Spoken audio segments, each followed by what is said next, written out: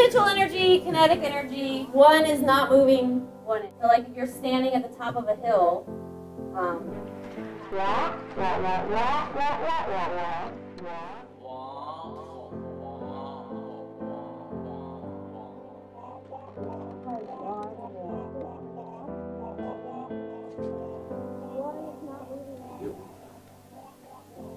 when am I ever going to use this? Why do we even have to learn this stuff? We're never even going to use it in the future. I know, what's the point? Exactly.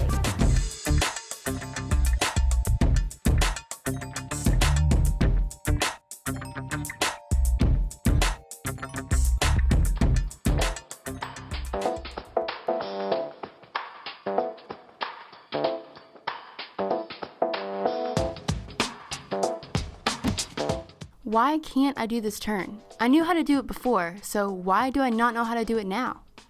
Excuse me? What do you mean you don't know it? It's not like it's rocket science. Now, obviously, using physics, you use your mass and velocity, which is momentum, of your hip flexor to get you around in a full rotation. Duh! Well, thanks.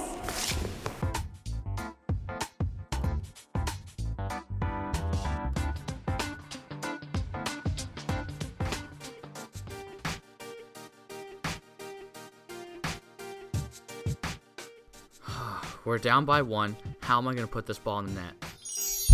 Whoa. Come on, how do you not know this? Mr. Dart just talked about it 2 days ago! You're standing 20 yards away from an 8x24 foot goal. You got 2 people on the ball, they're 10 yards away from you.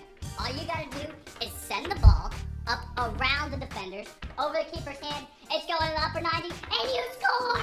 You score, you blow it in the net, and you score! I should probably talk to you more often. Don't you think? I mean, I'm always right. Come on.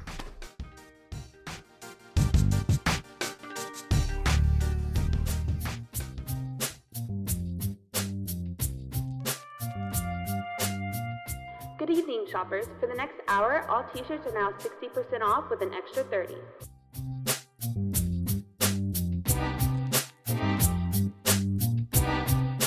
If I have only $30, how many shirts can I buy? Hello? You are being completely and totally, absolutely ridiculous. You are making this like way too hard.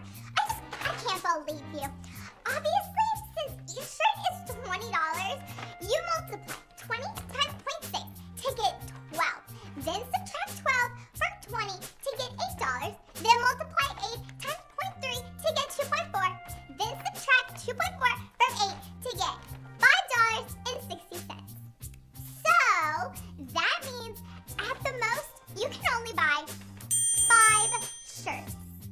Did you just say 5? Yeah, duh.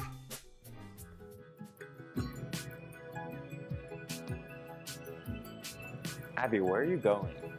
To class? But why? Because, Bo, I gotta learn this stuff. I gotta do something with my life.